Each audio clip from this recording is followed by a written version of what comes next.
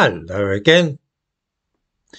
I'm always a little dubious these days when told that this or that group of people are British. When the war began in Gaza, for instance, fears were expressed for British people trapped there by the fighting. It later emerged, of course, that they were not British at all, but rather Palestinian Muslims who had at some stage of their lives managed to blag a British passport by sitting a so-called citizenship test. I was reminded of this when I saw a piece in the newspaper yesterday claiming that thousands of slaves had been found in this country last year, and the commonest nationality of these people was British. Out of the 17,000 or so victims of modern slavery identified in Britain last year, around a quarter, over 4,000, were supposedly British. Reading the article in full told us what was really going on. Claiming to be a victim of modern slavery is seen by some groups of foreigners, or those of foreign extraction, as a get-out-of-jail-free card, and also a way for illegal immigrants to remain in the country rather than being deported.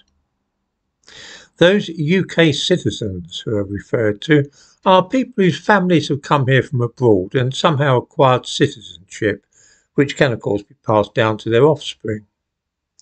When somebody who has been given a passport in this way is caught doing the kind of thing which will probably result in a prison sentence, say running a huge cannabis farm with the lighting and heating obtained free by tapping into the electricity supply illegally, or perhaps operating several brothels, gun running, being a drugs mule and so on, the claim is at once made that they are doing this under duress because they are victims of modern slavery.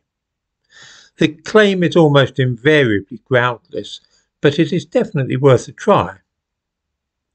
It is said that they were originally trafficked into Britain and that drug lords or pimps or warlords forced them to take part in illegal activities here by threatening that their family back home would be killed if they don't cooperate.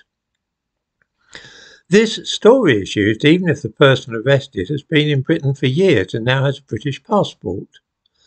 None of those British citizens that are listed in the government figures are really British in the sense that they are of British ethnicity from families who have lived in this country for a while.